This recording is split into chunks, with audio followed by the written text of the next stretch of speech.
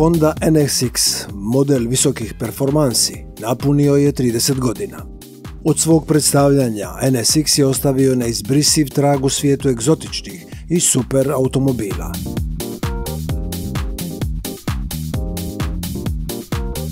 Prvi je to egzotik sa središnje postavljenim motorom, koji nije došao iz Europe.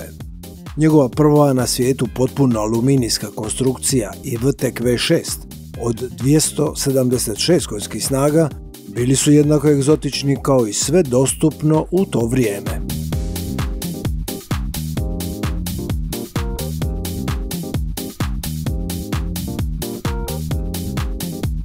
Ali njegov konvencionalno udobni i ergonomski kokpit i uglađeno ponašanje na cesti bili su oštra suprotnost suvremenim europskim egzoticima.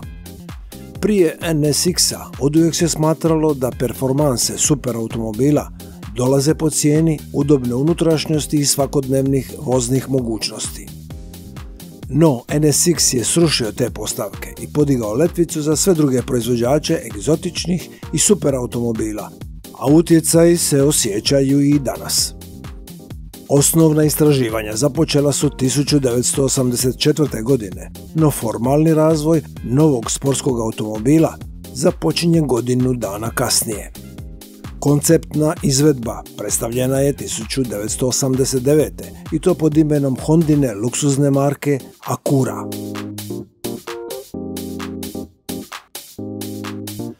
Na evoluciju dizajna od prototipa do proizvodne verzije utjecala je promjena pogonskog sustava.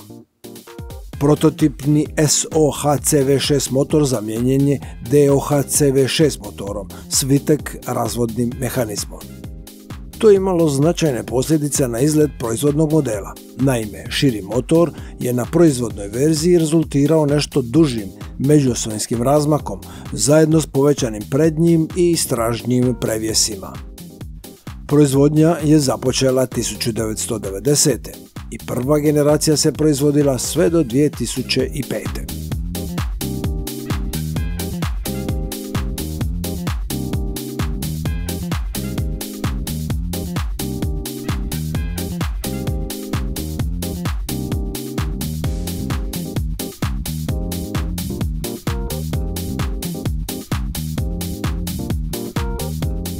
U tom razdoblju doživjela je nekoliko promjena, uključujući povećanje obujma motora na 3,2 litre koji je razvijao 280 konjskih snaga.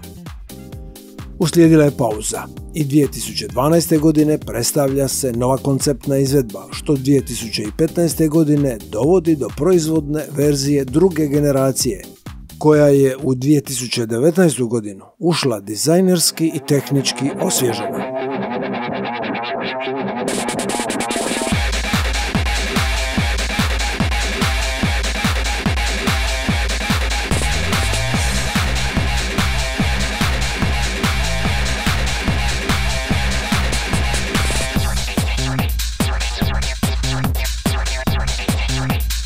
Kao i prva, današnja druga generacija NSX-a donosi revolucionarnu tehnologiju. Jedini je to superautomobil koji koristi električne motore za poboljšanje svakog elementa dinamičkih performansi, za vozačko iskustvo bez premca.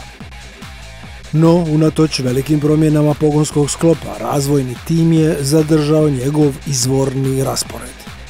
Hibridni pogon nazvan Sport Hybrid Super Handling All-Wheel Drive neprimjetno kombinira 3 elektromotora sa središnje postavljenim V6 motorom s direktnim ubrizgavanjem i 2 turbopunjača.